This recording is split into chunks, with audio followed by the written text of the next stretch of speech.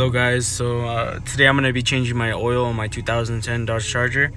Right now I'm actually going to go pick up the oil. Currently we still have to get the oil, so we're going to go ahead and do that, and then we're going to go to my grandpa's house, and then we're going to start changing the oil there. See you guys when we get there.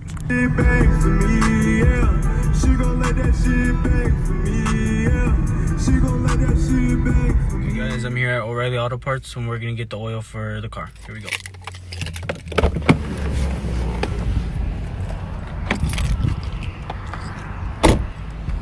Play your flames, birthday homie, I'm with you. As you help me sweat my goals, you remain within my soul. Oh, the talking got me searching, can't believe it is true. Now there's nothing that will question, so much doesn't make sense, and I'm still.